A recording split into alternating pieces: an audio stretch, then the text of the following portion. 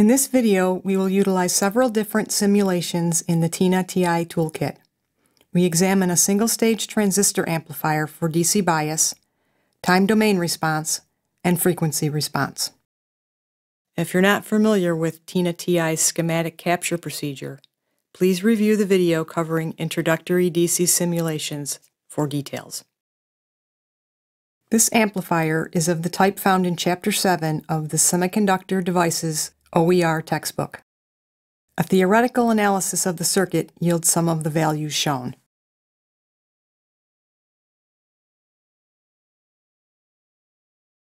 First, we'll check the DC values by using the table of DC results simulation.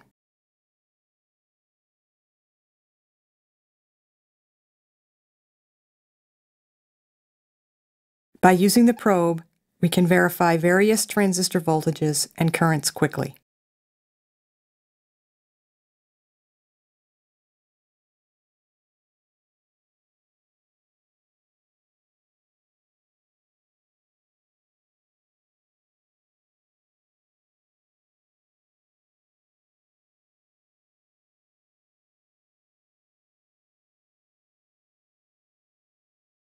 The agreement between the theoretical and simulated results is good.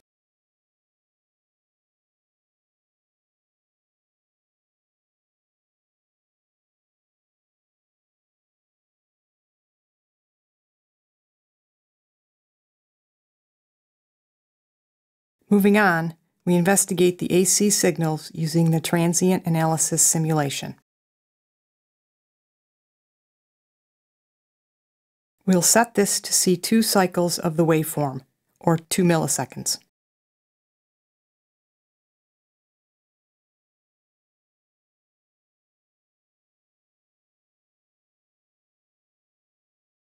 At the output, we see an inverted wave of approximately 2 volts peak. This is predicted.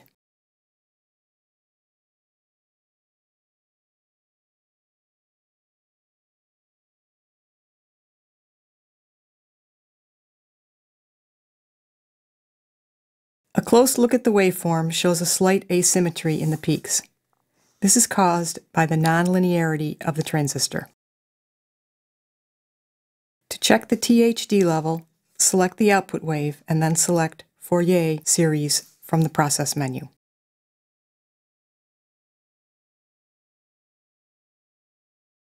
The default values for the analysis will be sufficient. Select Calculate.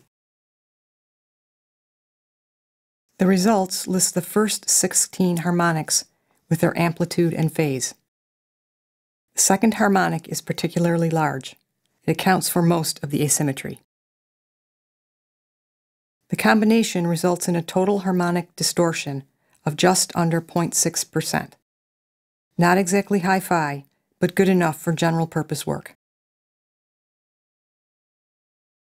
We can also perform a more traditional AC analysis by using the table of AC results simulation.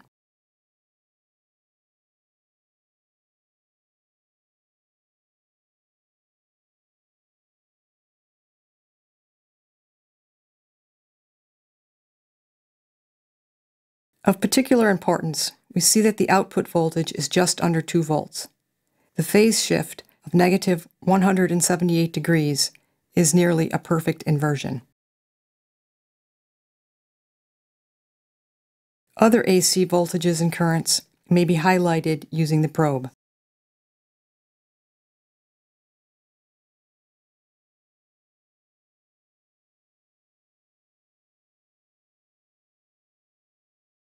At this point, we can check the frequency response. Select AC Transfer Characteristic from the AC Analysis menu. Set the frequency range to 10 Hz to 10 MHz. Select the Amplitude and Phase box to generate the Bode plot. We can use the cursors to verify that the gain is about 26 decibels at the midband. We can also determine the 3 dB down points that define the bandwidth.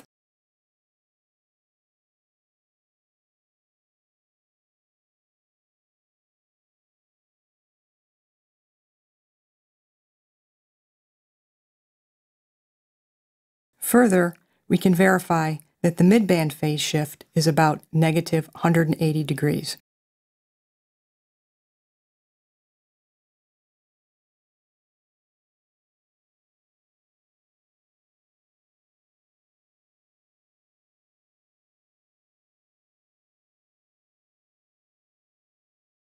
Finally, we can produce a bill of materials from the File menu. This lists all the components of the circuit.